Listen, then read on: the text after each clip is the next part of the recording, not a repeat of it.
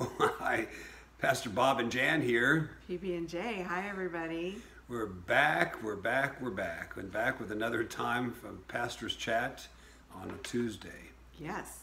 It's been a frazzled day for me. Yeah. All these meetings this morning and this afternoon, recording the podcast, meeting. All good stuff. Yeah, it's good stuff. Good stuff. Mm-hmm. So we have a couple questions. Yeah. One from Mary and one from Sharon.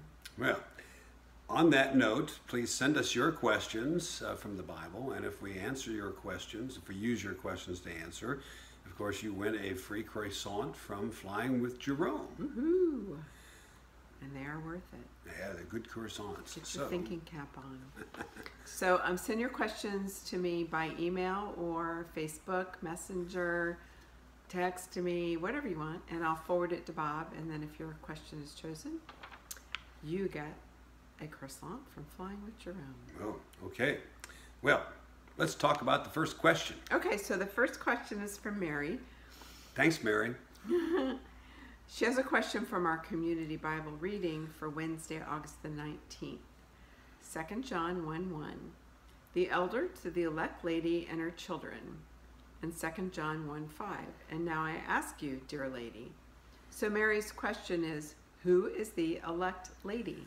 Oh, that is a good question. First thing we have to keep in mind is during this period that the church was being persecuted, right? Mm-hmm. Okay, we know that as we jump over to the book of Revelation, we see the church was persecuted. Particularly John was persecuted, thrown to the island of Patmos to rot there, and that was when God spoke to him and gave him the book of Revelation. So, there's a little code here. Okay, first of all, the church is what? The bride of Christ. Okay, we know that the church is chosen by God, and so he uses the term to this elect lady. He's talking to the church. Mm-hmm. It's another term for that, and so that's a good question, Mary. If you hadn't known all the ins and outs of that, we might wonder who he's talking about, and that's who he's talking. He's writing to the church. Many people think it was the church at Ephesus. Not exactly sure, but more than likely it was. As the church at Ephesus was also the subject of the matter in 3 John. But anyway, to the church who's called the elect lady. But that's a good question, Mary. Yep, very definitely. Good. Now get you and Bruce in the car and head on over to Jerome's. I'll let him know tonight that you are one of the winners for the croissant. Ooh, enjoy the croissant. I know Bruce will. Mm-hmm. Okay, now our question from Miss Sharon. Sharon asks, what about the differences of creatures in Ezekiel 1 and Ezekiel 10 that are described? One has the face of an ox and one has the face of a cherub. But Ezekiel 10 says that Ezekiel saw the same vision. So what's up with that? What is up with that? Good question, Sharon. Good question, Sharon. Now, I'm going to read the passages here, so stand by, and then I will discuss it, and I'll have to let you know that I'm under the influence of Matthew Henry. He's a good commentator. He's more than a commentator, he's a good commentator. Anyway, Ezekiel 1 verse 10 says, as for the likeness of their faces, each one had a human face. The 4 had the face of a lion on the right side, and the 4 had the face of an ox on the left side, and the 4 had the face of an eagle. So a human, an ox, a lion, and an eagle. Chapter 10 verse 14 says, and everyone had 4 faces. The first face was the face of the cherub, and the second face was that of a human face, and the third face was that of a lion, and the fourth face was that of an eagle. So you have a cherub, a lion, a human, and an eagle. Chapter 10 and verse 15 says, and the cherub mounted up. These were the living creatures that I saw by the Chebar channel. Okay, that's referring to what he saw in chapter 1. Chapter 10 verses 20 and 22 through 22 says this, these were the living creatures that I saw underneath the God of Israel by the Chebar canal, and I knew that they were the cherubim.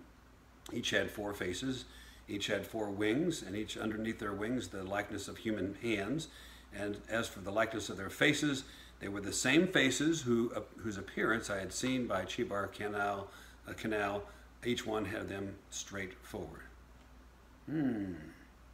Does sound like two different ones. One had the face of an ox and one doesn't mention the ox. So here's what Mr. Matthew Henry said. Some have concluded, in his research, that the face of the cherub was actually that of an ox. So the cherub has the ox's face. Matthew Henry didn't like that.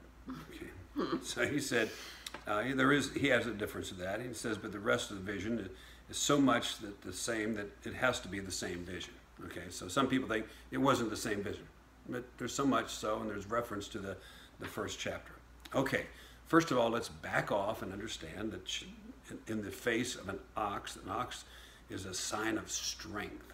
Okay, a lion is a sign of boldness. An eagle is a sign of swiftness. The man a sign of intelligence, most of the time. Okay, and there's the cherub, who's really a sign of God's mercy. Now, let's understand the entire creatures. This creature with all these different faces is called a cherubim or a cherub. Okay, so keep that in mind.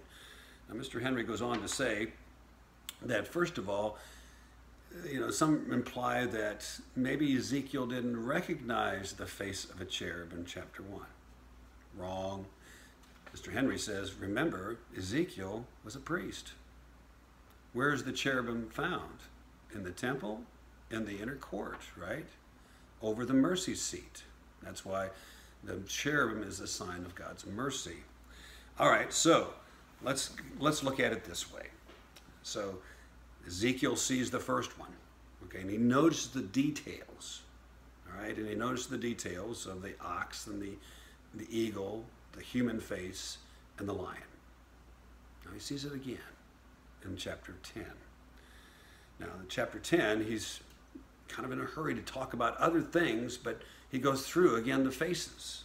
But this time he leaves out the ox, and he just says it's a cherubim.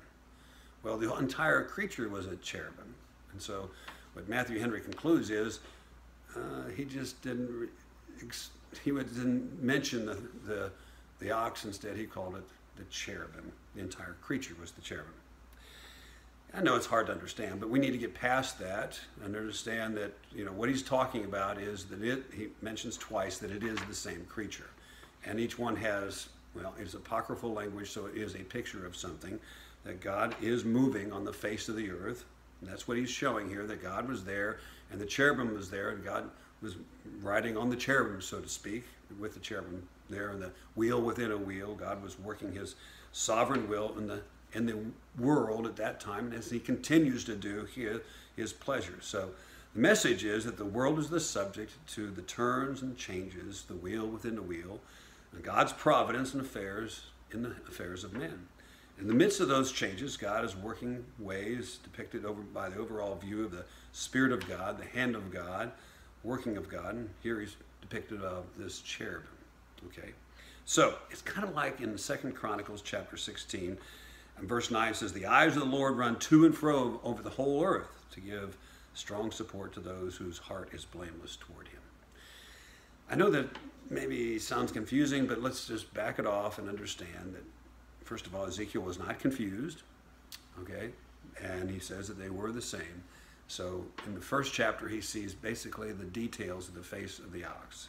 The second chapter, or the 10th chapter rather, when he sees it, he mentions this is the cherubim, okay? And it could be the face of the cherubim. Was he confused? I don't believe so, okay? But we don't stop there. We understand the entire picture, okay? That God is in control of the world and all the events of the world. Things are changing. His providence is moving this way and that. Trust that helps a little bit, Sharon. I know that haven't been a real big student of the book of Ezekiel. I've studied it a number of times, preached from it, but not those passages. But it was enlightening just to read from Mr. Matthew Henry and some other commentators to get you as much as I could in this short period of time for the Pastor's Chat.